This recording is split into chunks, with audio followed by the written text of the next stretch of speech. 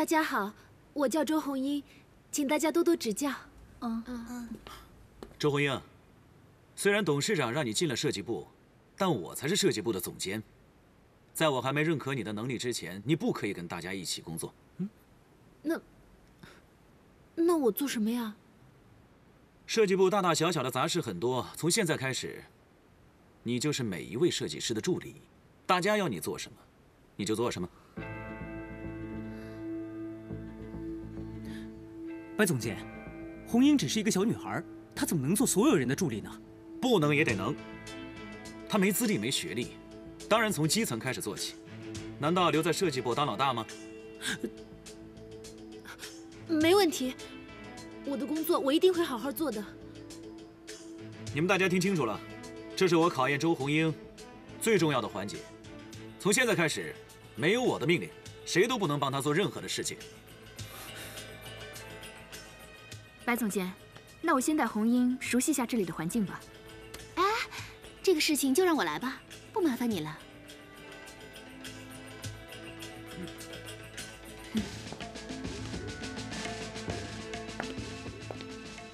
走吧。玉慧一定不想在白湖看到我，不知道她又要干嘛。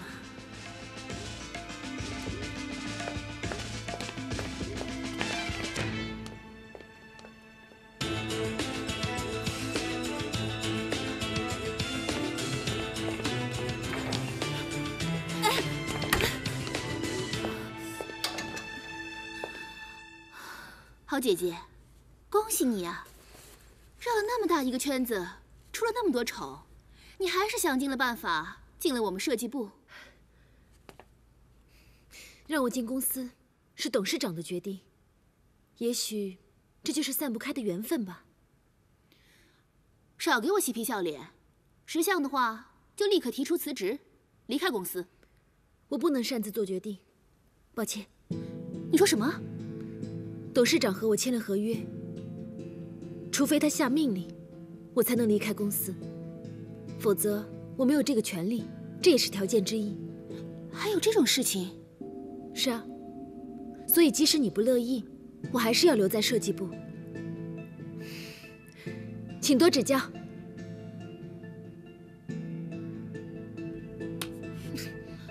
少跟我来这套。既然你不走。 那我们把话讲清楚，在公司里面，你不认识我，我也不认识你。我们各自做各自的工作，各过各的生活。你别来跟我沾亲带故。如果公司的人知道了我们的关系，我非整死你不可。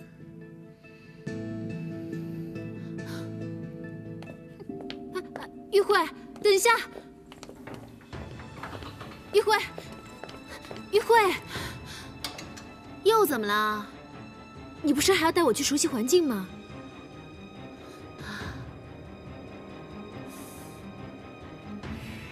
跟我来吧。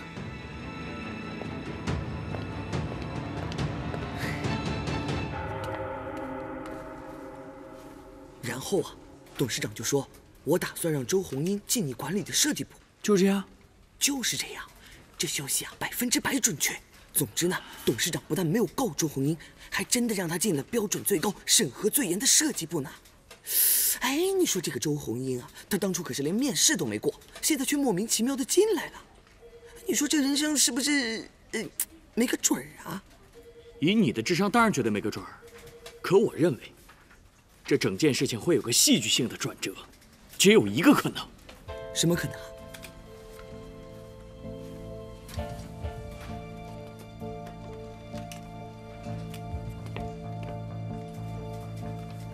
周红英和董事长之间一定有什么不可告人的关系啊！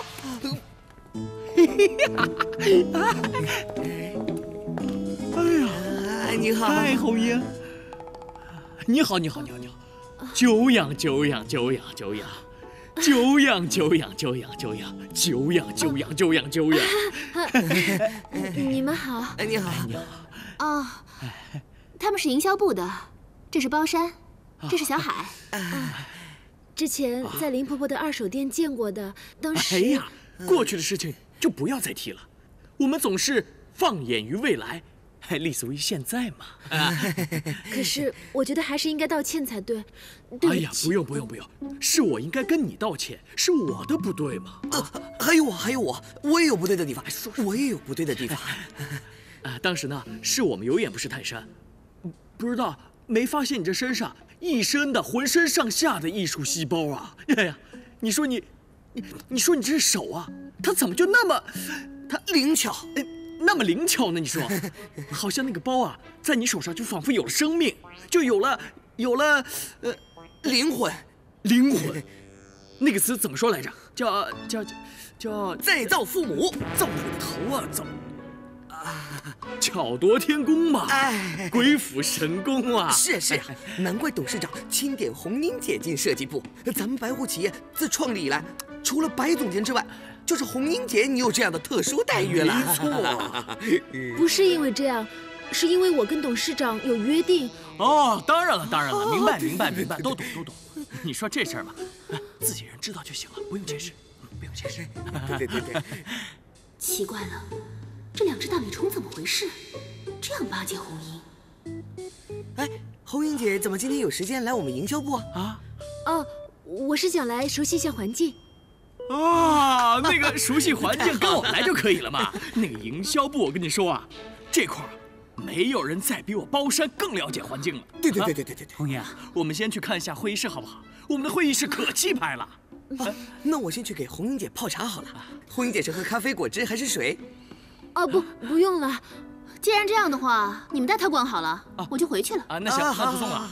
那个是这样的，我觉得呢。各位亲爱的同事，下班时间到了。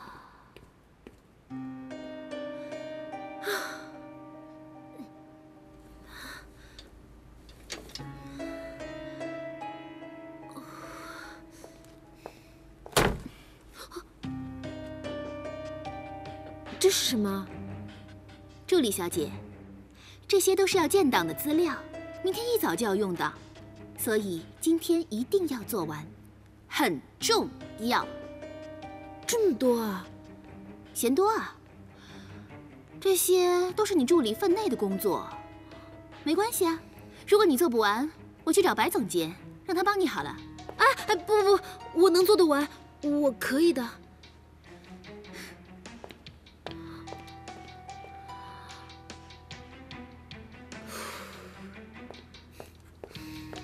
婚姻，这些拜托你了啊，谢谢啊。没问题，拜拜。婚姻这个就交给你了。我来吧，拜拜，拜拜。婚姻，辛苦你了。拜拜，没问题，拜拜。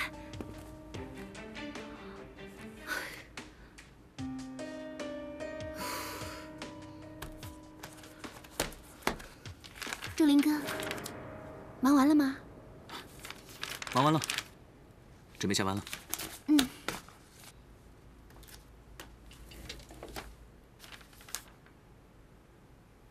有事吗？你不要约我吃饭吗？不了，董事长要我去见他。可是，仲林哥，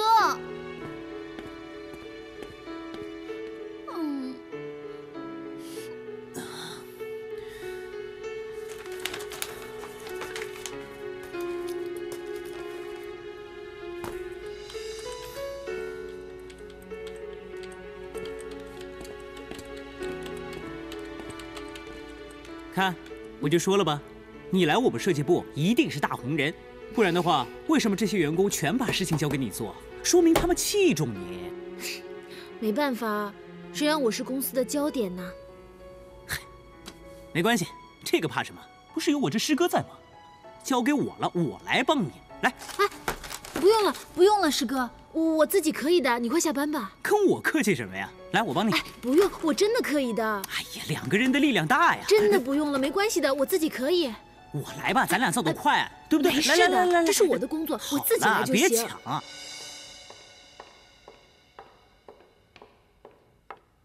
我来吧，咱俩造得快，真的不用，来，没关系的，我自己可以。两个人的力量大呀。没事的，这是我的工作，我自己来就行。别抢了。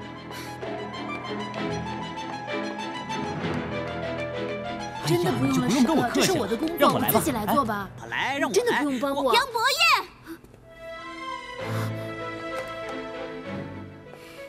我就知道你会帮周红英。白总监明明说过，不准任何人帮他。你这是在违背白总监的意思吗？周玉慧，你看看现在几点了？啊？现在是下班时间，我利用业余时间帮他有问题吗？好啊，那我倒要看看白总监能不能接受你的理由。完全不需要你操心。算了，师哥，谢谢你，我真的不需要你帮忙，不然待会儿白总监来了，你又要跟他解释了。可是什么呀？你快点回去吧。哎，好，我走。不过红英啊，你要答应我，忙完这些事情，早点回去吧。我知道了。多管闲事。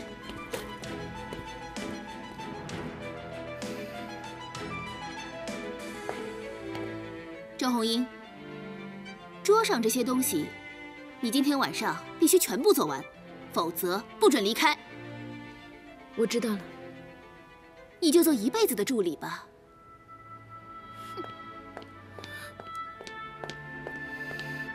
我不会一辈子做助理的。周红英，加油！这是考题，这里面有各式各样的线条。你可以根据这些线条的特性，不管你是斜去也好，重组也好，你把它变成一个既有质感又美的图案。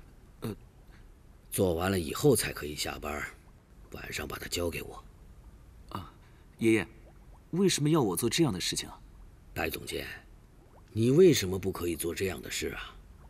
我是说，这不是新人才做的事情吗？新人？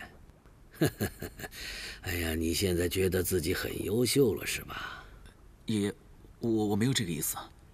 这些线条是设计的基本元素之一，你作为设计部的总监，就要比别人具有更强的设计功力。我不这样一条一条的要求你，你怎么带领你手下的人工作啊？我知道了，董事长。去吧。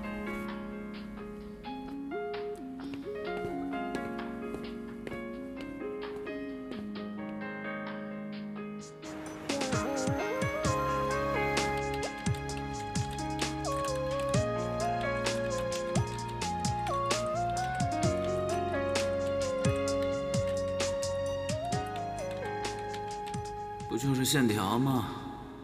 怎么可能难倒我呢？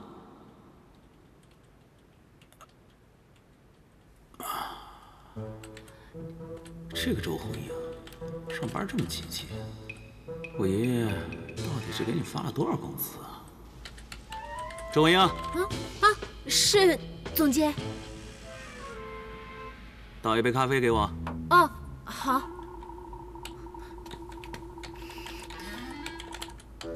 怎么，我说的话你还打折扣啊？哦，我马上就去。快点儿！知道了。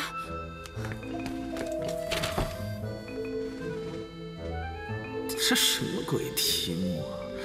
你真是没事找事。当我去国外的书是白读了是吗？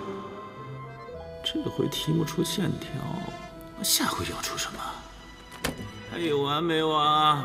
线条。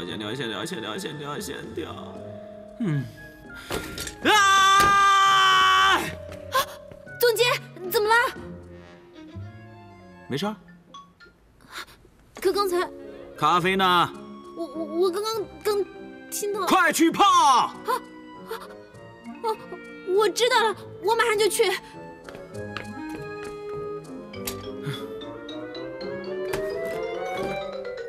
这个东西最简单了。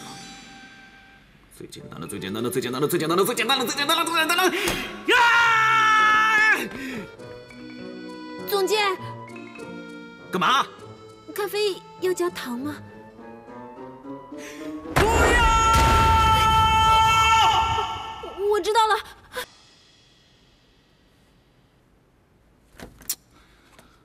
爷爷到底在想什么呀？这到底要怎么画呀？烦死了！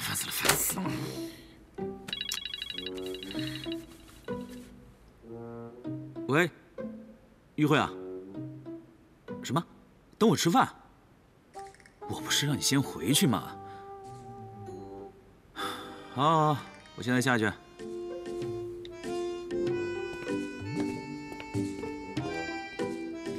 总监，咖啡来了。刚刚还急急忙忙要咖啡，现在跑得不见人影了。管他呢，爱喝不喝。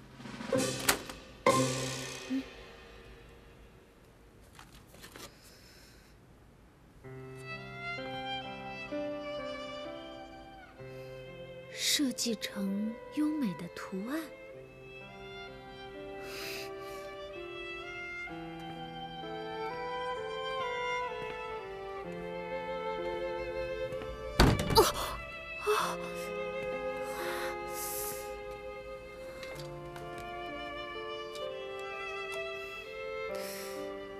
设计成优美的图案。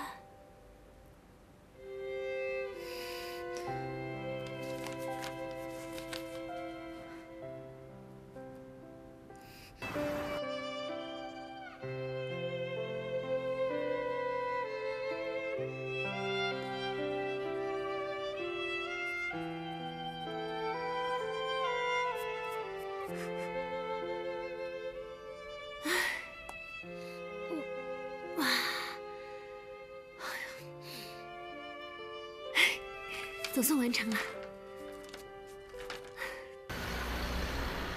董事长，我觉得山东那家公司啊挺好的，也有诚意，而且价钱也不错，您要不考虑一下？好吧，你把握一下，量不要太大啊。啊。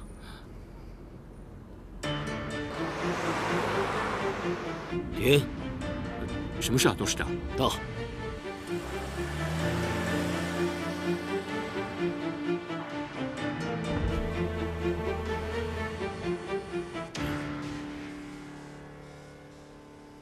哼，这个臭小子！干杯！怎么样，白总监啊？哎，白总监这酒量真是好酒量厉害！哎，不用麻烦了，我就直接对瓶吹了，这多痛快啊！今天最高兴的就是有人请客，来，我陪你喝，干杯！干杯！白总监。干嘛不喝啊？怕了？哎，干嘛都站起来啊？别那么崇拜我！哎，坐下，坐下，坐下。来，我一次吹2瓶。仲林哥，仲林，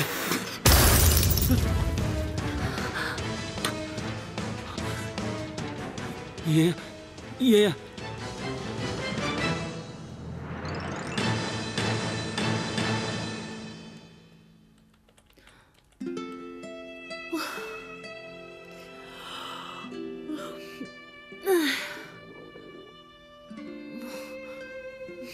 肚子好饿，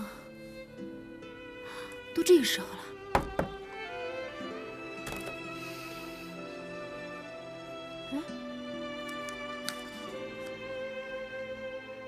知道你肯定废寝忘食，实在饿的话，公司茶水间有泡面。还是师哥贴心，谢谢你了，暖男。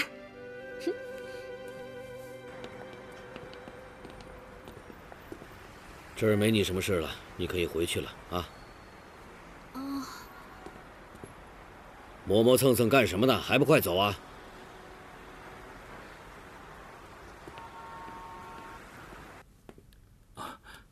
董事长，喝杯咖啡，消消气啊。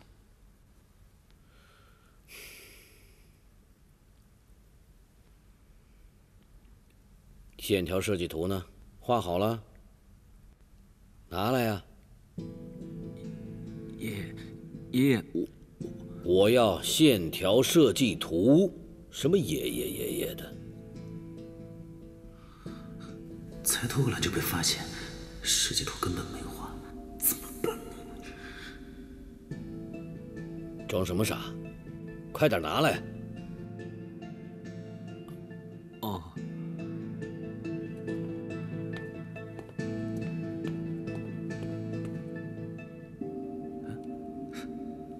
奇怪，纸去哪儿了？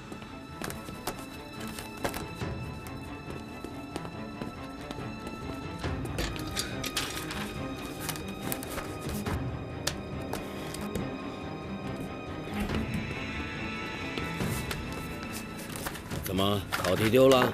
啊，没有，爷爷，一定在办公室里头。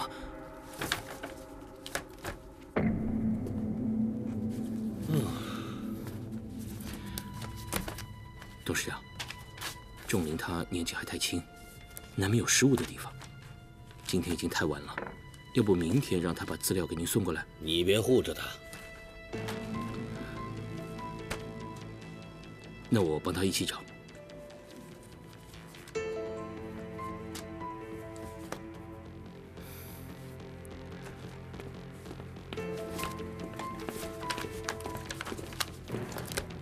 哎，你放哪儿了？不就在这边，我都不见了。怎么会啊？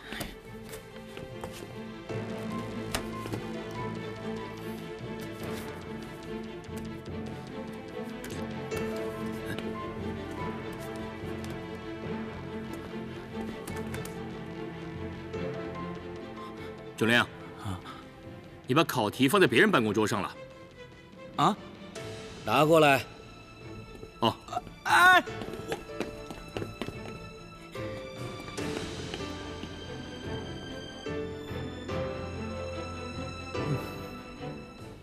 爷爷今天这副僵尸脸，找不到考题是死，找到了考题看我没做更是死。死期怎么来的这么快啊？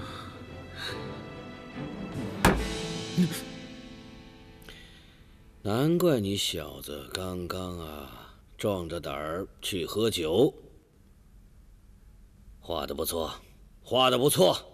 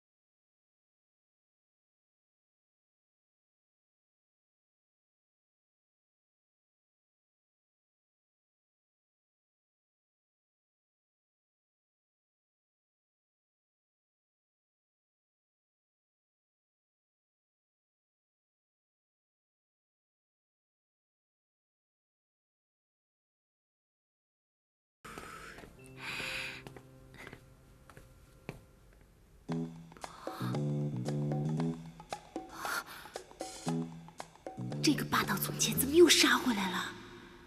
难道还要我泡咖啡？天灵灵，地灵灵，千万不要看到我啊，当我不存在。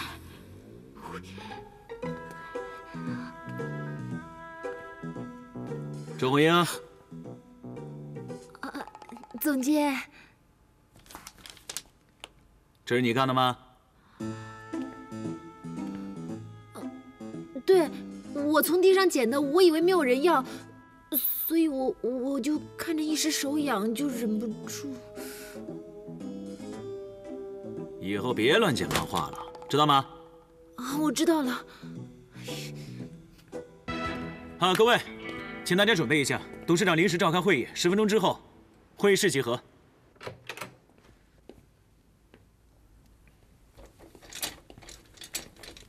董事长，大家请坐。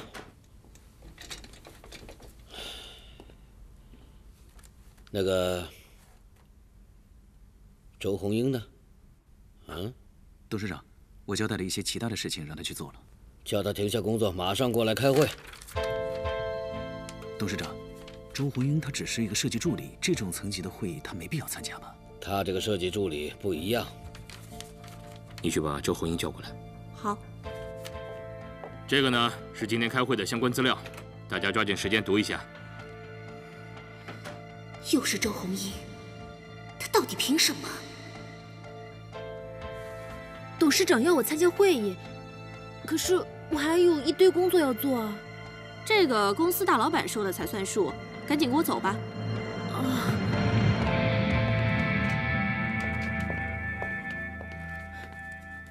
董事长。啊，找个地方坐下。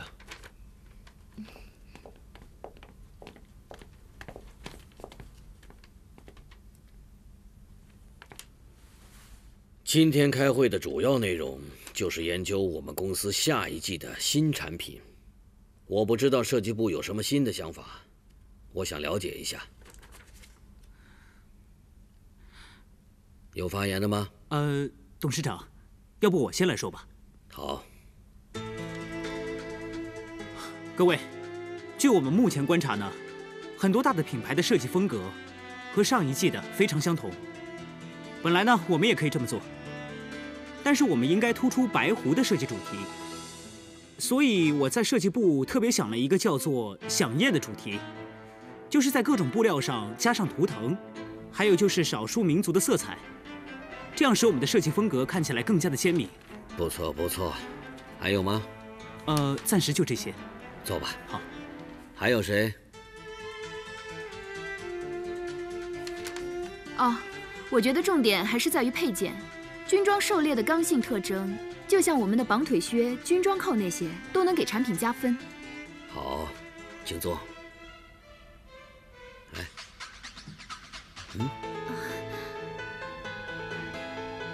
现在各种小清新、小甜美、小时代的路线是最为时髦的，所以浪漫是永远不败的主题。压折花边、蕾丝或者是流苏，可以适当加分，说不定还可以引起新一波的热潮。请坐。还有谁？杨博彦的想法过于大胆，适合我们公司去经营另外一个品牌。玉慧和赫本呢，想法又不够全面。大家还有别的想法吗？我觉得下一季的……你等等，周红英，你觉得呢？我觉得大家的建议都很不错的。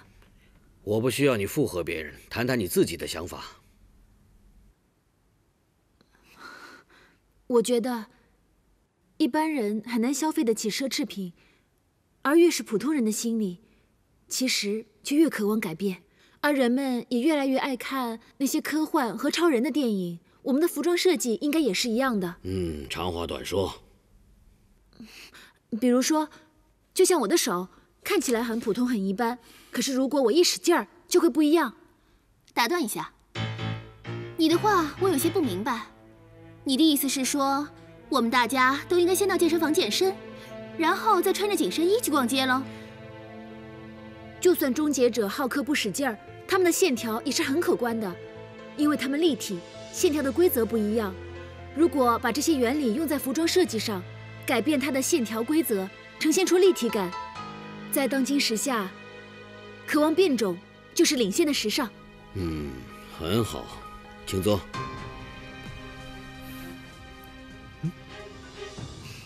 周红英刚才的想法跟咱们白总监不谋而合。董事长，我还没发表意见呢。昨天晚上那个考题就是想测试一下你对线条未来的想象。你不觉得你的设计理念跟周红英的非常相似吗？是很像。该死，没想到爷爷会这么喜欢那张图。这样看来，我是不是太低估他的能耐了？好了，我现在决定，咱们公司下一季的新产品就采用白总监和周红英的设计理念啊！希望你们设计部集思广益，尽快的开发出新的产品。是，董事长。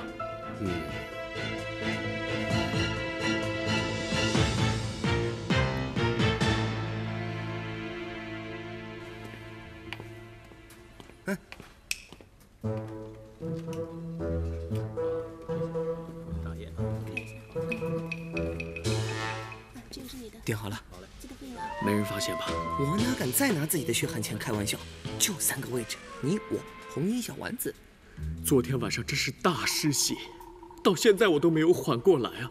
哎，我刚刚去了设计部，发现他们被董事长抓去开会了，连小丸子都不例外。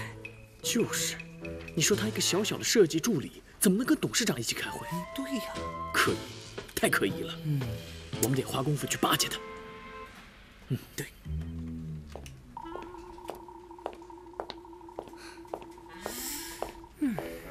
包子，吓死我了！不是你干嘛呢？吓唬谁呢？你那么凶干嘛呀？那，这是董事长下的批文，给你们营销部的。去拿给经理，拿给我干什么呀？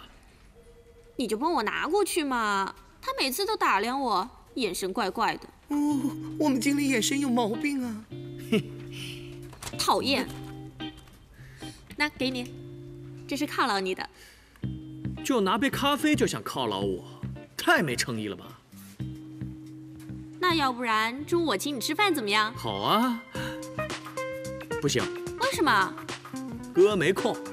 这么着，咖啡我收下，改天再陪我吃饭，啊，够意思吧？哎，小雨，等一下。干什么？后悔了？不是，我那意思就是想问你个事儿。设计部的周红英你认识吧？知道啊。你说她一个小小的助理，怎么会跟董事长一块开会呢？这是董事长亲自吩咐的，还差我去叫人呢。不过你关心周红英干嘛呀？你说人家一个新人是不是？人家刚进公司，关心下很正常嘛。哎，那个会结束了没有？不知道。哼！干什么呀你？发什么火呀？哎，现在可怎么办？周红英万一没有落单的话，再被赫本瞧见，岂不是又毁了？别着急，待会儿等散了会，咱们一起去设计部，一把擒住周红英。谁敢拦咱们就踹谁屁股。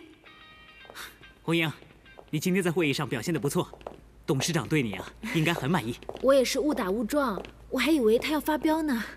哼，蛮不错的嘛，挺有自知之明的呀。周玉慧，你少在那儿妒忌红英。谁妒忌她了？本来就是瞎蒙上的。如果她真那么厉害的话，怎么现在还是个小助理呢？助理又怎么样？啊，至少红英的设计理念，董事长是非常满意。你呢？你虽然是设计师，可是你不但不去反省自己为什么输给了红英，还在这儿说三道四，你不觉得自己很惭愧吗？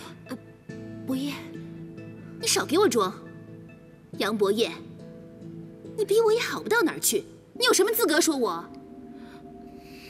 就凭你做错了事情还恬不知耻地站在红英面前，装得跟没事人一样，就能判断出你的人品。你什么意思啊？我什么意思？你知道啊？哎，好了，你们别说了，我确实是因为运气好，我还有很多地方需要学习，没有必要为了这个争。行了，大家都是同事，我们还要互相学习，共同进步呢。以后还要一起合作，别伤了和气。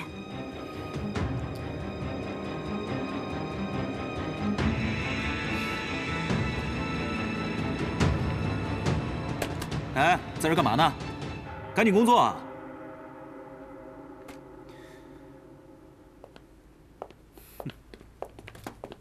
哎，钟林哥，关于新商品的开发，我有些想法想跟你分享一下。哎，等等，我先消化一下，晚点再说吧。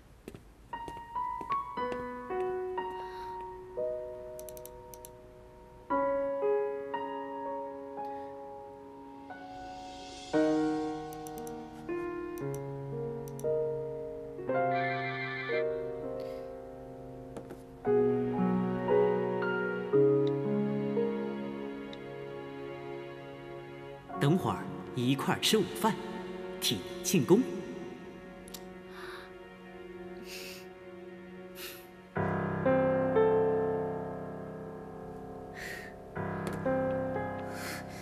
狗男女！这考题是周红英答的，爷爷点头的概念也是他想的。那新商品的成败，不全得仰仗他？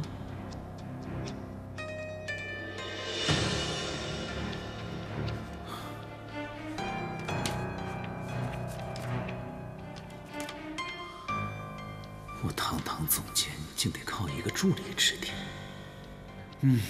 天大地大面子的，但面子再大，也没爷大呀。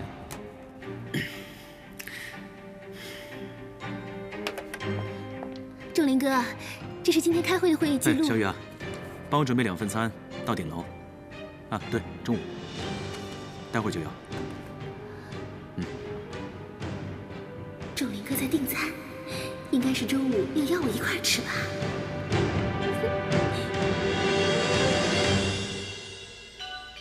到点，耶，吃饭去！耶，干嘛？今天哪有特价啊？就是，到哪里吃啊？岁月不饶人，吃饱好养颜美容。给咱泡壶养肝茶，回来有赏哦。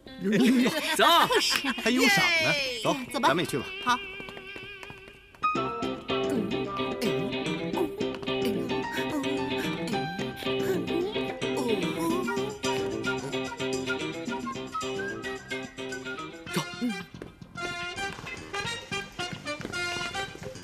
待会儿无论如何要结下红缨，好好伺候。走。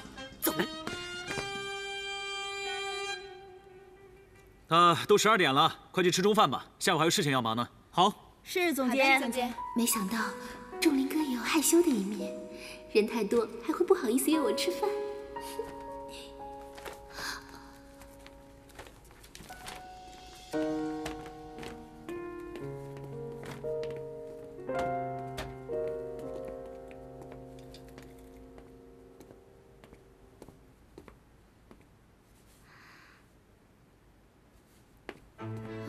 仲林哥，啊，什么事啊？你没有什么话要跟我说吗？没有啊，怎么了？不可能！哎，红英啊，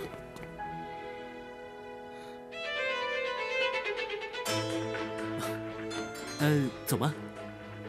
去哪儿吃啊？去了就知道了。走吧。哎，仲林哥，干嘛？我们不是要一起吃饭吗？哎，我没空，你自己吃。哎，对不起啊，不好意思啊。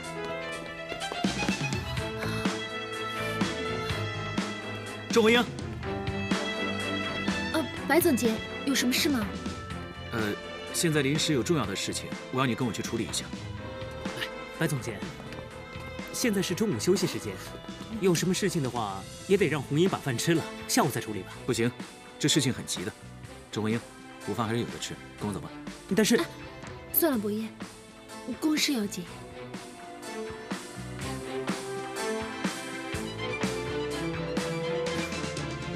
那好，不过你要答应我，先把饭吃了再工作。那我们先走了。啊，走。那个，总监好啊！总监好。哎呀，又差一步，这宝贵的机会呀！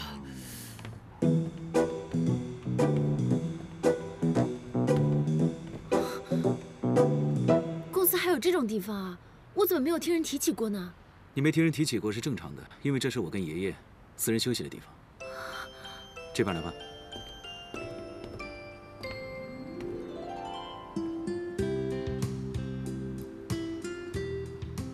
趁热吃吧，我们边吃边说。总监，你找我到底有什么重要的事啊？我知道你要说你是来工作，不是来陪我吃饭的。先坐下吧。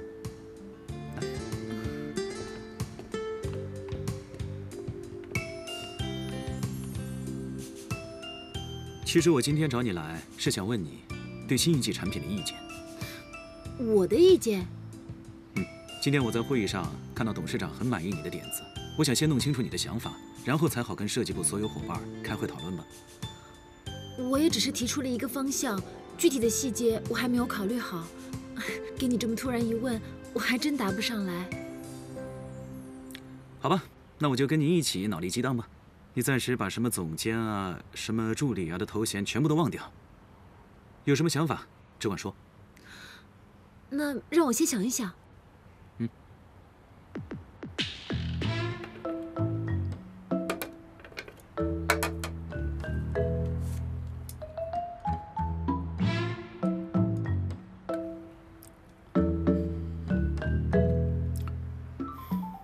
别那么严肃嘛，咀嚼也可以帮助思考。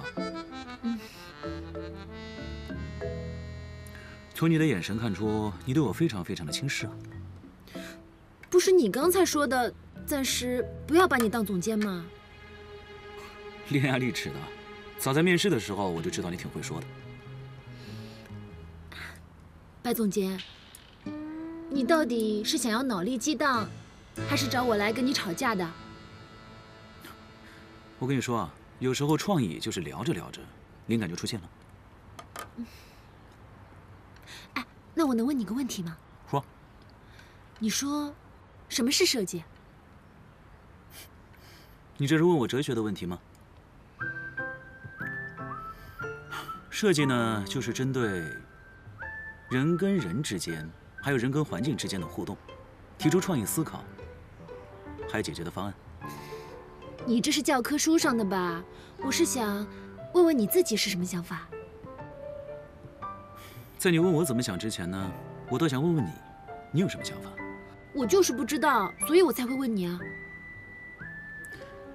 你说你立志要当服装设计师，你努力了这么多年，从没想过这个问题？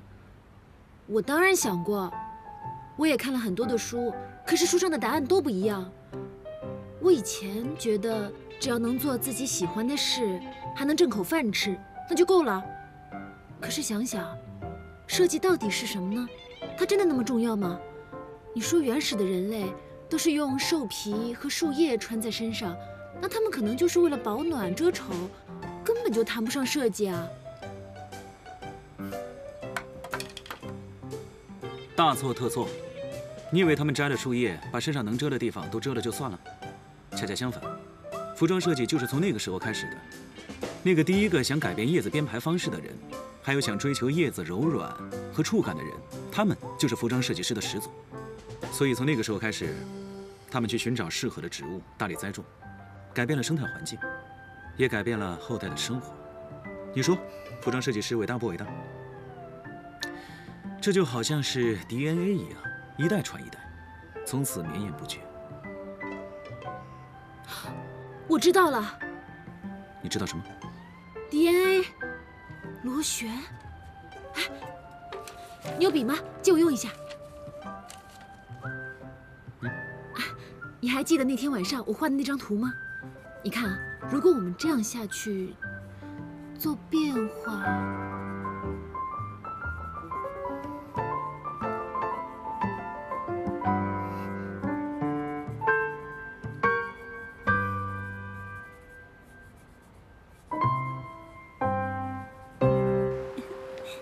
好吃。对啊，是吗？刚才那个菜吃那个。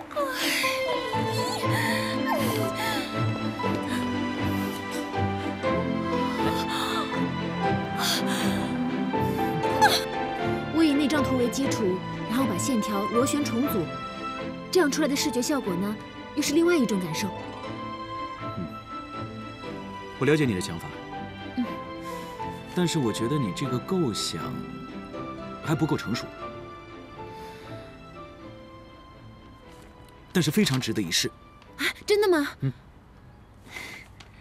这个产品会是我进入白狐之后的第一个作品，我希望它是大胆创新的，能够取得好的成绩。我希望能够借这个机会让白狐更上一层楼。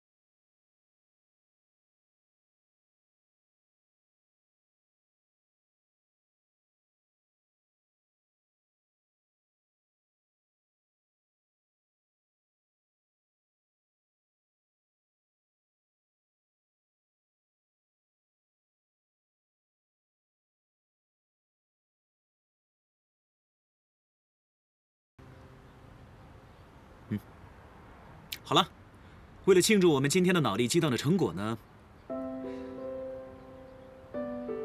以咖啡代酒，来，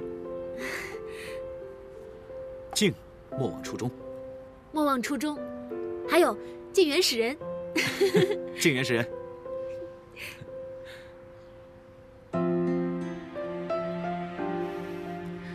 来，你中饭还没吃呢，赶紧吃饭吧。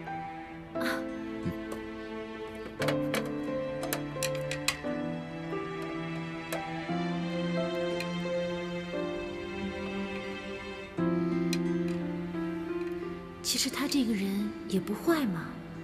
本来以为他霸道又爱冤枉人，这些日子相处下来，发现他也有好的一面，而且有时候也挺温柔体贴的。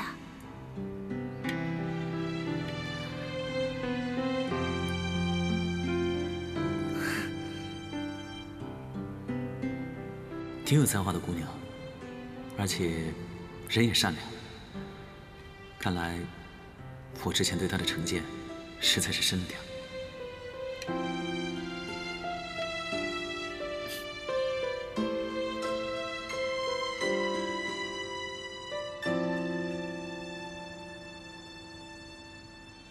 那我们就照这个思路，各自再丰满一下。我再修改修改。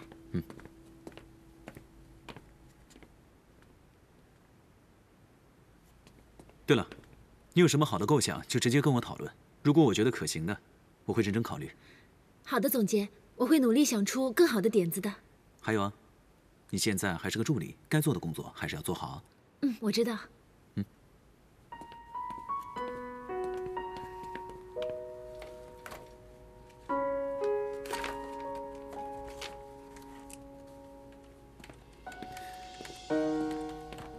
那个，哎，白仲林他没有欺负你吧？没有。哦，没有就好。不过为什么去了那么长时间啊？你们都在聊什么呀？主要就是聊上午会议提案的事情啊。哦，行，那我就放心了。你忙吧，我走了。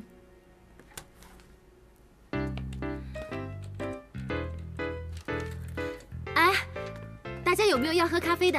我要。哦，谢谢，不加糖。咖啡不加糖。我也要。啊，总监是要半糖还是正常？正常就好，谢香。玉慧，你要喝咖啡吗？看来你做助理做得挺称职的嘛。我就当你是在夸奖我，谢谢了。我可不是在夸奖你。等一下，怎么了？我也要杯咖啡，可以吗？小助理。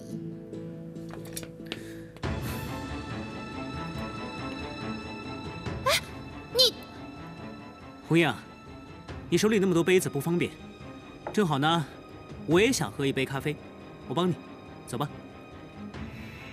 走吧。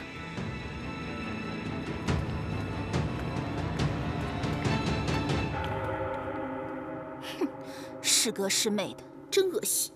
我听赫本说，博彦和玉慧进设计部的时候也没办迎新会，我们就利用这次的机会办一场大的。今天下班之后呢，总监要请大家去 KTV， 你当事主，金主叫咱们总监当了，你不会拒绝吧？我虽然是音痴，也不会应酬，但是如果总监要破费的话，我义不容辞。没问题。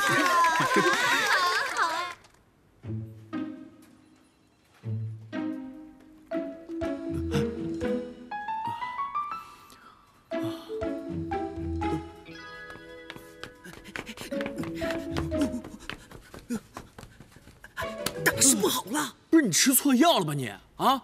我跟你说少来这套，就算世界末日我也不想见你。跟你说少买彩票少上网，你就是不听。呀，不是，刚才我从赫本那儿打听到，说白总监晚上请设计部的去 KTV 唱歌，这不是好事吗？什么？怎么没告诉咱俩？就是啊。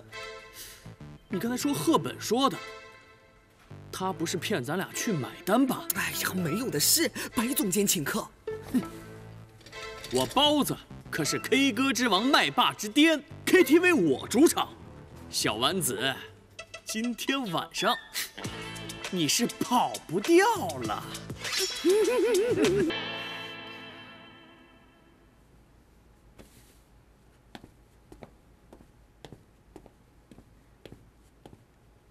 大忙人，差不多了吧？到了吃饭时间了，走吧，一起去吧。不行，我工作还没有弄完呢。要不这样，你帮我叫个盒饭吧。行，那我帮你带回来。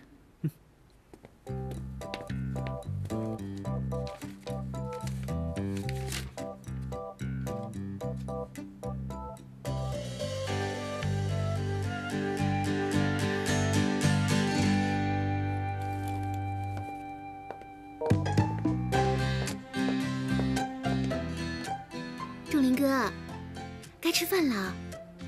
吃完饭后，你陪我去一家甜点店，那边的点心啊，可好吃了。你去吃吧，我正忙着呢。那你什么时候忙完呀？不一定，也许不吃了吧。那怎么行？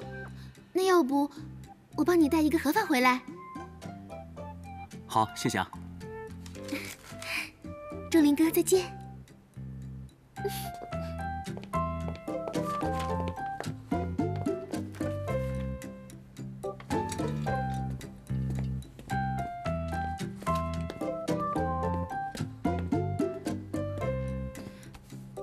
对不起，你们去吃饭。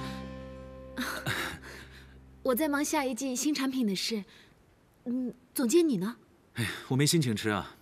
采购部的人拿了一块布料给我们评估做凉感衣，说是什么意大利的进口环保布料，要是用了的话就能够降低公司的成本。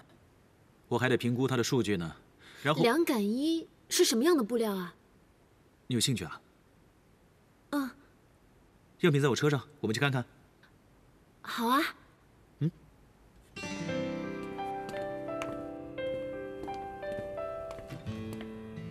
看看。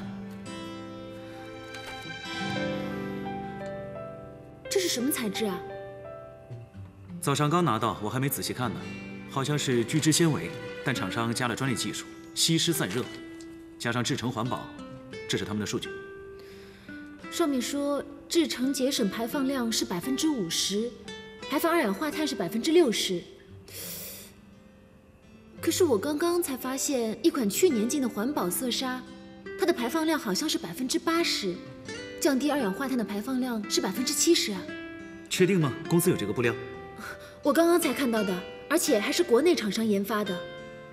采购部不知道，可能是设计部自行带回的样本吧，可能是没有登录到公司的系统里。这样就太好了，这下不用舍近求远。待会你回去之后把布料找给我，我拿去回复采购部。没问题。哎，设计部这么多的布料，你都记得清清楚楚的，还有这些数据啊，你平常都这么用功，过目不忘啊？不是的，我也是碰巧看到，而且我是个小助理，不用功怎么行啊？怎么这么说啊？我觉得你的业务能力不会比那些专业设计师差啊。没准儿还可以到大学开个课，当个教授什么的。红英教授。总监，你别开玩笑了，我哪有那么老啊？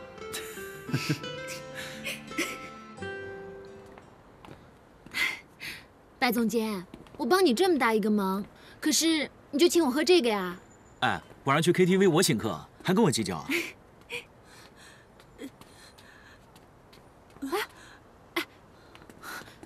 阿姨，你小心一点啊！谢谢啊。前面有东西。您是怎么了？我迷路了，我找不到家了。这样吧，你把地址告诉我，我送你回去吧。这怎么好意思麻烦你呢？没关系的，来，你告诉我地址，我送你。走。谢谢啊。回来了。哎，倒水啊。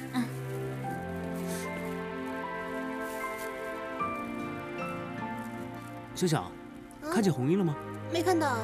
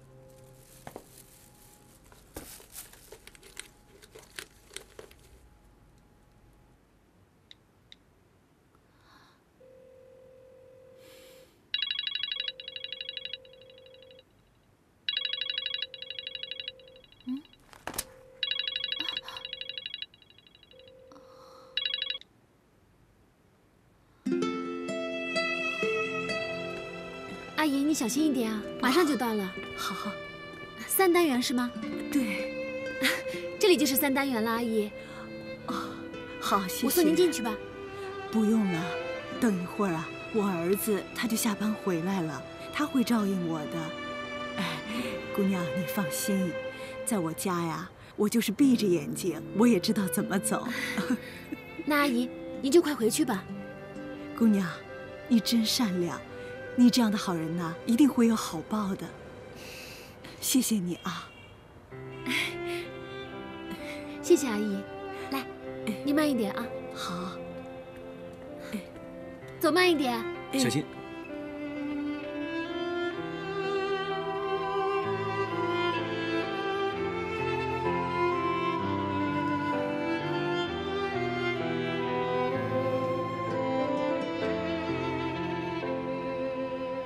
喂，周红英小姐。你为什么盯着人家看啊？我有吗？怎么没有啊？你就是一直盯着人家看。你知道吗？我从小是被人领养的。小时候我走在大街上，看见那些叔叔阿姨眼神跟我对上，我就在想，他们会不会就是我的亲生父母？有时候我会想，他们为什么会不要我？是不是真的有什么苦衷，所以才会不要我？虽然我一直这么安慰自己，但是我下定决心，长大以后一定要努力去帮助别人。也许我帮助一个人，就能少一个像我这样的孩子。难道你不恨你的父母吗？小时候也恨过，可是我有时候会想，他们是不是真的来看过我，只是我不知道而已。如果他们来看我，能够看到我帮助别人，他们应该会为我高兴的吧？如果看到我过得很好，他们心里也不会很内疚吧？你放心，他们一定很开心，有你这么好的女儿。没想到红英这么善良，就算身世坎坷，也处处替别人着想。好了，总监，我们是不是该回去了？哇，都过了休息时间了，走走走走走。